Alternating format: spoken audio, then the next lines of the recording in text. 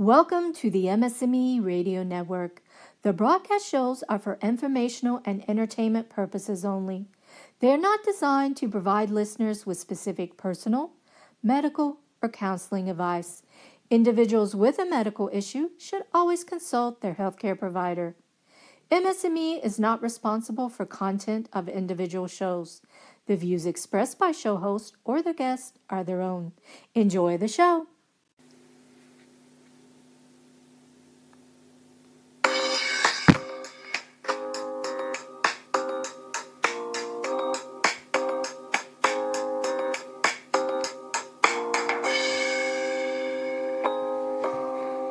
Hi there. Welcome to the 67th episode of A Couple Takes on MS. Hi, this is Dan Digman. And hi, it's me, Jennifer Digman. Welcome to this show. I'm excited. I'm always excited about our shows. If you just quick update or background on who we are, Dan Digman, and I've had multiple sclerosis this is my 19th year living with this disease, and I'm with my lovely wife of 13 years, Jennifer. And I also have been living with multiple sclerosis for the past 21 years. And interestingly enough, Dan and I met at an MS program almost 17 years ago. We're like busting out a lot of numbers now.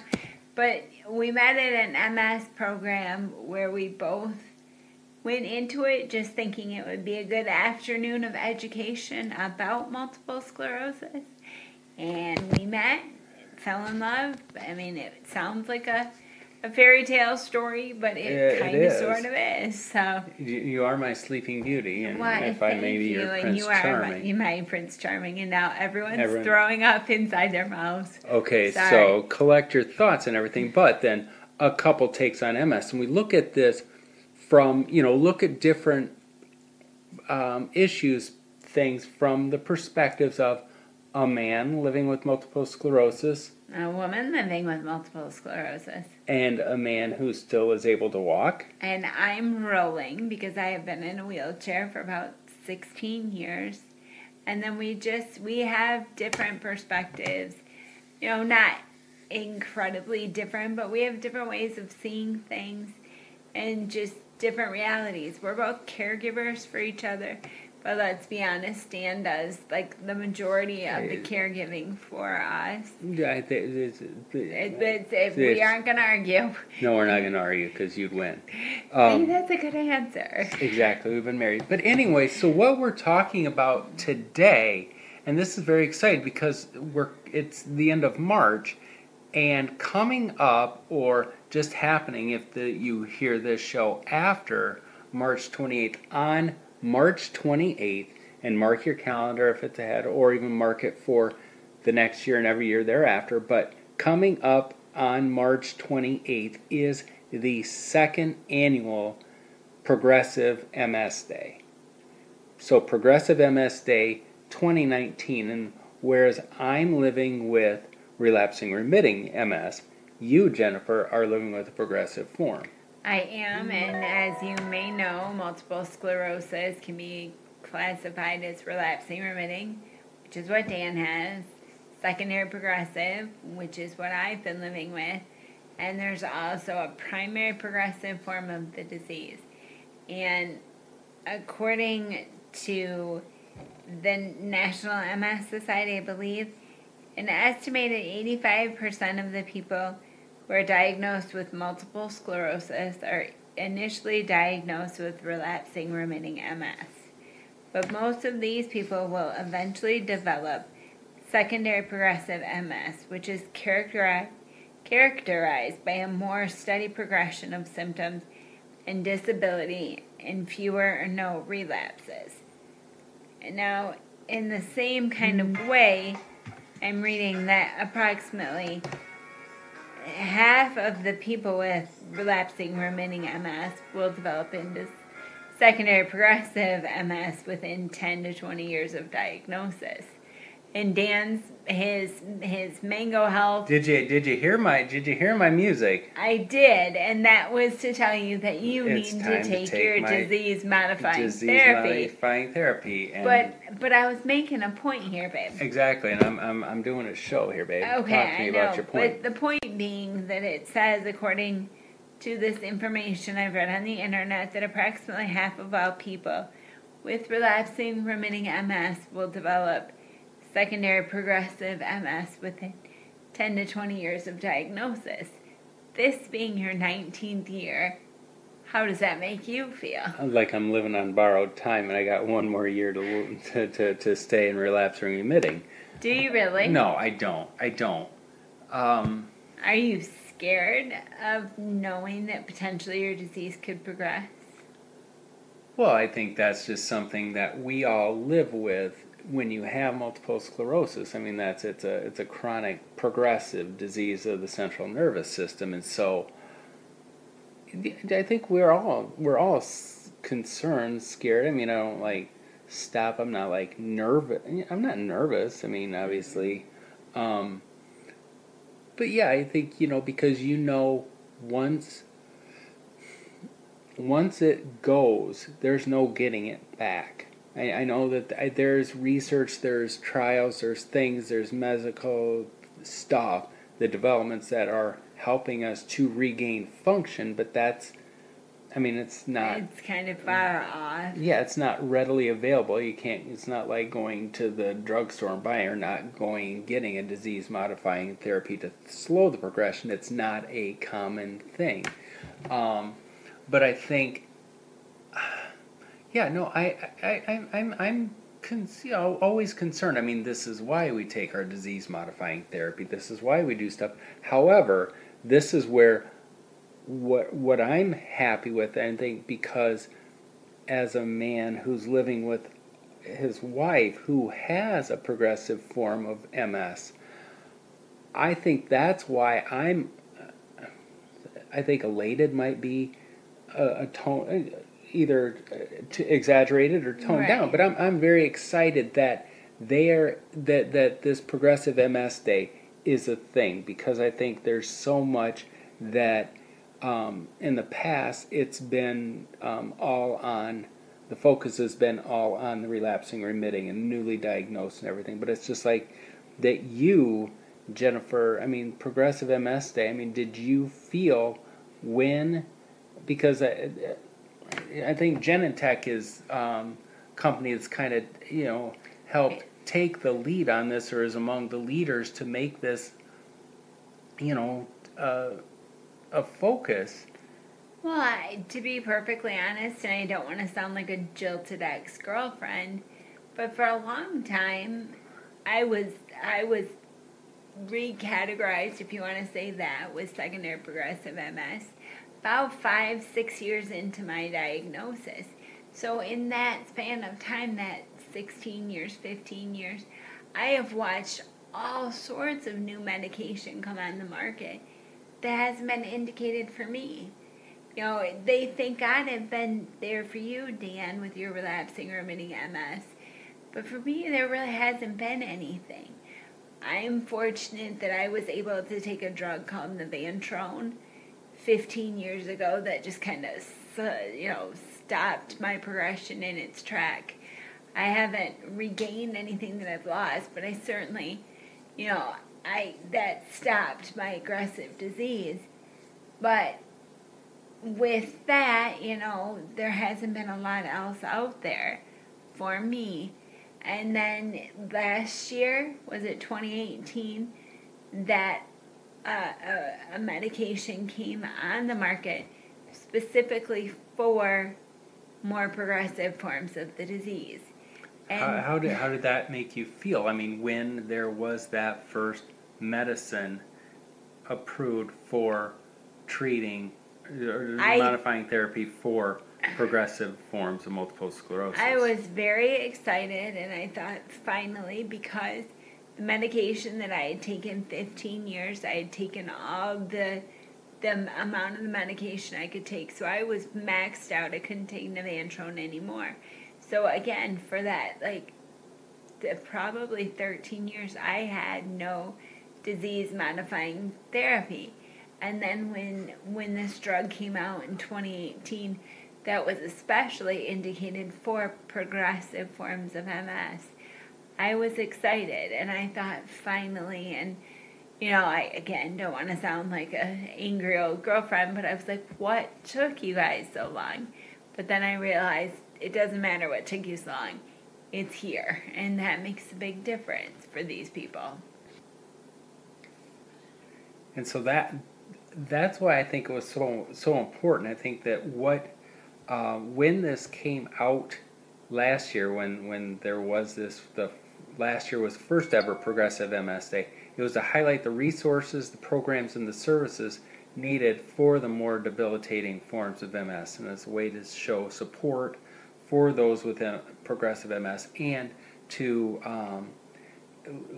let people know, educate, inform, awareness on this, because we can look at you look at me. I mean, we're showing two very different forms of the disease and what it can do. But it is, progressive MS can be isolating. Certainly going along the lines of progression, you may be a little more limited in your ability to walk, or you may rely more heavily on mobility aids like a wheelchair or a scooter, and that can be isolating. Let's be perfectly honest. Getting out in a wheelchair can impinge upon your ability to get out, or you may not feel as comfortable going places because your MS has progressed a little. So having a day, that day dedicated to people living with more progressive forms of the disease, was very comforting and very empowering. What was that? I mean, because we talked about then when they came out with a drug for progressive multiple sclerosis, then what's it like then when there was a special day or a day set aside specifically to pay attention? I mean, because on some levels, and now we're going rogue from said script, but it's like, what was that like? I mean, because we've talked about this, and I don't know about everybody out there, and I've written about it, just how when you were first diagnosed, and when people are first diagnosed, and they always say, quote unquote, I was afraid I would end up in a wheelchair, which thereby then signifies progressive multiple sclerosis. Does this help? I mean, what's that like then to actually have something where this is a day where it's no longer something to be afraid? Obviously, people are afraid of that, but I mean, it's just something where it's not hidden anymore. So it's like it's point blank calling attention to this reality and not being ashamed about it. And I think afraid is a good word that you chose. And I think Progressive MS Day, anything that I saw in the advertisements or the commercials or the print ads, last year they showed people in wheelchairs. That it wasn't the big bad, it wasn't the monster living under the bed. If you have to use a wheelchair, that is your freedom. I mean, Dan, if I didn't have my chair, just look at what I couldn't do. I would be stuck. But because I'm comfortable and I'm able to get in my wheelchair and roll, and I am so much more capable, and I think that having the Progressive MS Day, to seeing those ads, to seeing those faces that look like me, I just thought it was incredibly comforting, and it did just make me feel, not that I felt different than the normal people with multiple sclerosis, but I just felt like my disease was kicked up a little bit, and I was like, I don't see myself in the faces of the relapsing remitting. And that too could be because I'm older, or the newly diagnosed. I feel that there's a definite line between newly diagnosed And the seasoned veteran. Well, seasoned veteran living with a progressive form of the disease. And not to put you on the spot, but when you talk about how the day was showing people, or the images of people in wheelchairs and living, I mean, you were one of those people.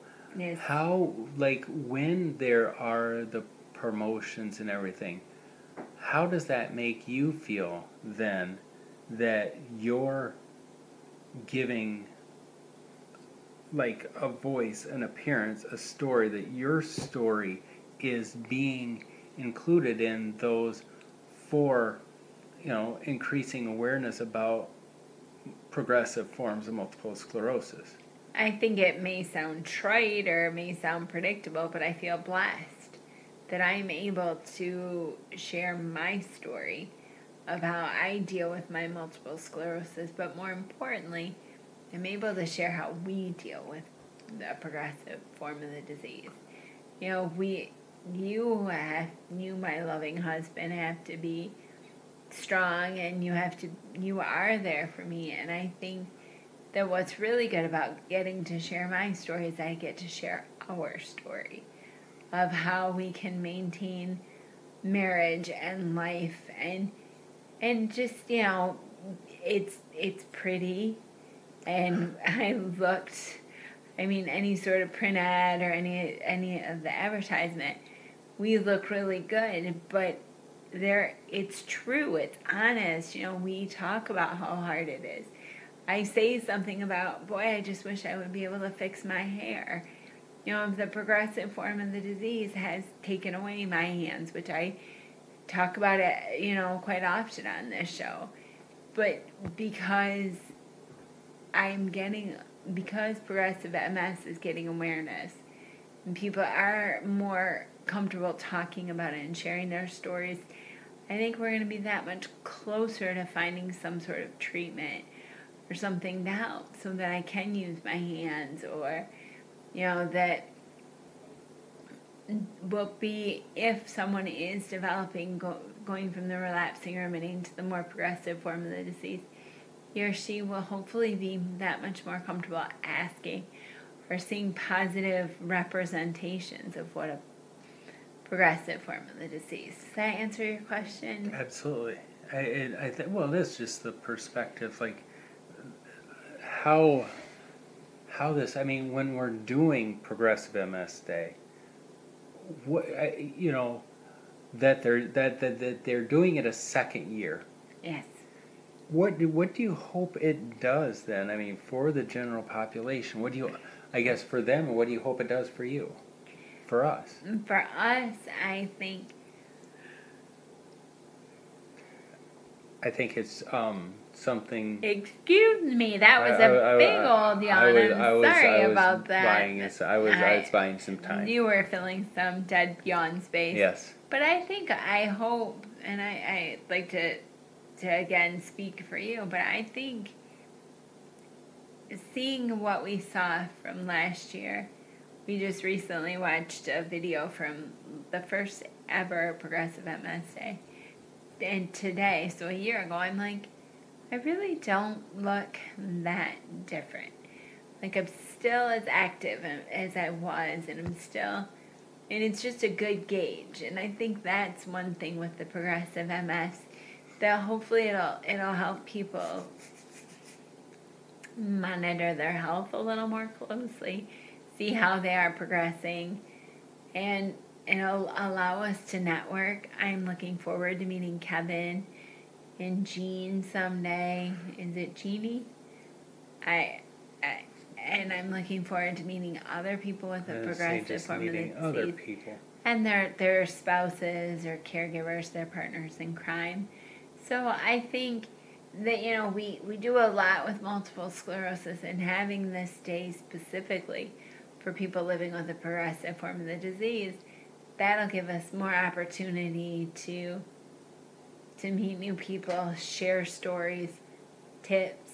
I was going to say, building the community, where it's just you no longer, obviously when you're first diagnosed with multiple sclerosis, and I don't know people out there listening, but it's like how scared you were when you were first diagnosed. You're living with this disease, and it was a scary time, and you're just like, okay, I need to find other people who have multiple sclerosis who can help me, and then all of a sudden you don't feel alone.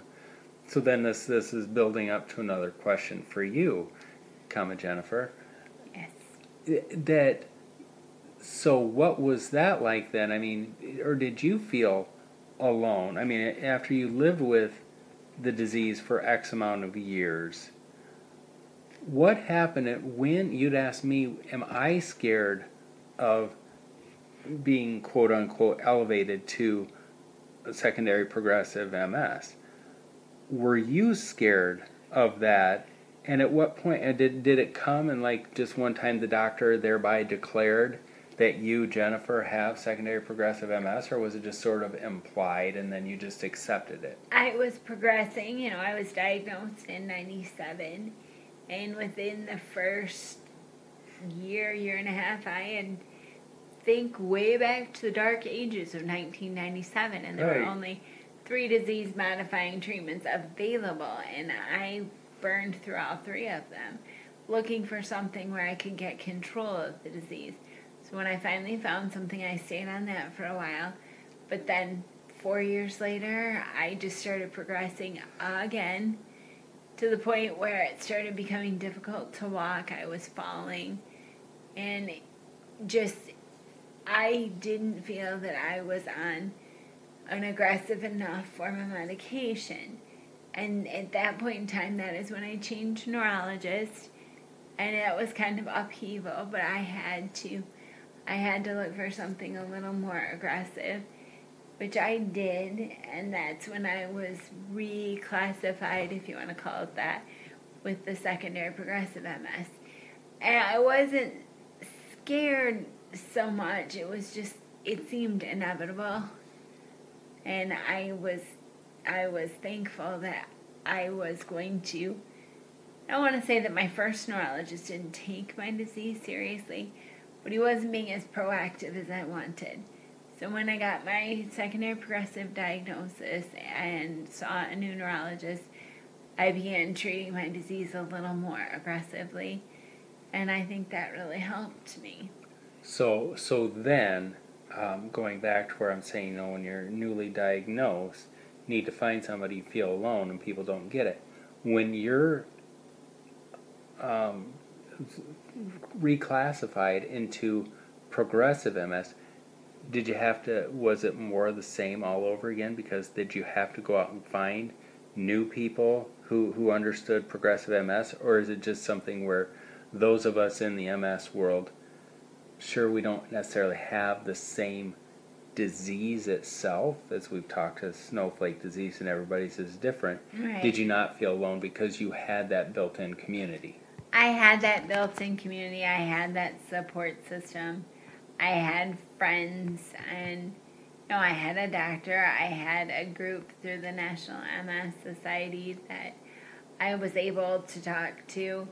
And just the progression, it sounds like maybe a little more extreme than it was, but it was kind of a slow progression. And then, my support system stayed the same, and I was still the same Jennifer with secondary progressive MS as I was with relapsing remitting. So I think, does that answer your absolutely. question? It is. It's just, it is just the question. because, with the progressive form, but now we have this day, and I'm just really excited about it. I think that... I'm excited because it's a nice cap to the month of March, which is Multiple Sclerosis Awareness Month, the month of March. We have the MS Awareness Week, which was earlier in the month of March, and here at the very end, there is going to be March 28th, Progressive MS Day. And what you can do on the day of and days leading up to it, get involved on social media using a hashtag Progressive MS Day. Show pictures of how you're overcoming, how you're staying on top of moving forward with progressive MS. So hashtag progressive MS day, and just join in conversations and get involved with people and make those connections and increase awareness. I mean, because this really is just continuation of, awareness for the month of March. And and forgive me if I've made this joke before, but I talk about this disease so much that I think someday someone's just going to cure it just to shut me up. And now that there's a special day devoted to progressive MS, I'm going to talk about it that much more, because it is a hard disease to live with and it is challenging, and we need to be our own best advocates. And so if I talk about it to anyone who will listen, maybe that one person will get something from talking with me, or I will get something. There's just so much information that needs to be exchanged and shared, and I think that's why this day is especially important at the end of MS Awareness Month. Well, it's just keeping the conversations going, and that way, so people don't feel alone, and that people can see that there are alternatives. There's ways to continue to stay positive, to stay, and also to show. I mean, we don't want to sugarcoat anything, because it's hard, it's challenging. I mean, this whole disease is challenging, but it's like, how do you rise above it and move forward? And I encourage people, if you're curious about living with progressive form of the disease, or you're the caregiver or a spouse of someone living with the progressive form of the disease, just Google Progressive MS Day 2019. And, there's a lot of information out there, a lot of stories, a lot of inspirational things, so that you're not alone. Because, like we always talk about, if you're living with multiple sclerosis, you're 1 in a million. That new number that there are 1 million people living with this disease in the United States. So you're not alone. And if you're living with progressive MS, there's a day especially for us coming up March 28th. So thank you all for listening. Again, Progressive MS Day 2019 is March 28th. Get involved on social media with hashtag Progressive MS Day. And thanks to Blue Draft Kid for composing the theme music to our show, and to the MS&Me Radio Network for bringing us along for the ride. This has been A Couple Takes on MS. We'll talk to you next time.